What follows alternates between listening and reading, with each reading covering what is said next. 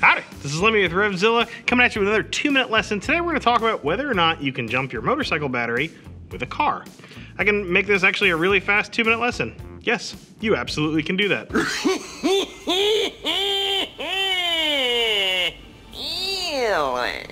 As long as you're jumping a pair of 12-volt vehicles that both have negative ground, the process for jumping a motorcycle and a car is exactly the same as it is for jumping a pair of cars or a pair of motorcycles. The batteries don't care.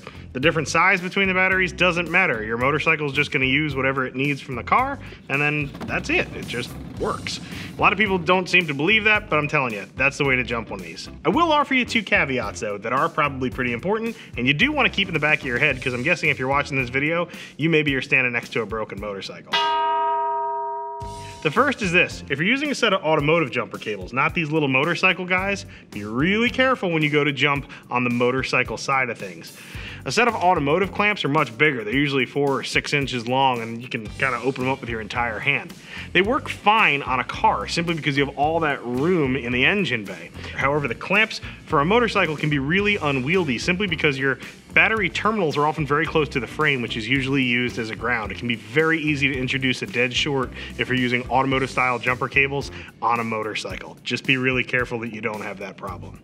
The second thing I would actually also recommend you do too is, as soon as it's practical, get that motorcycle home and check out the health of the battery. Test your battery, make sure that thing is okay. The reason I say this is smaller batteries like the ones found in power sports equipment and motorcycles don't really take kindly to being discharged fully.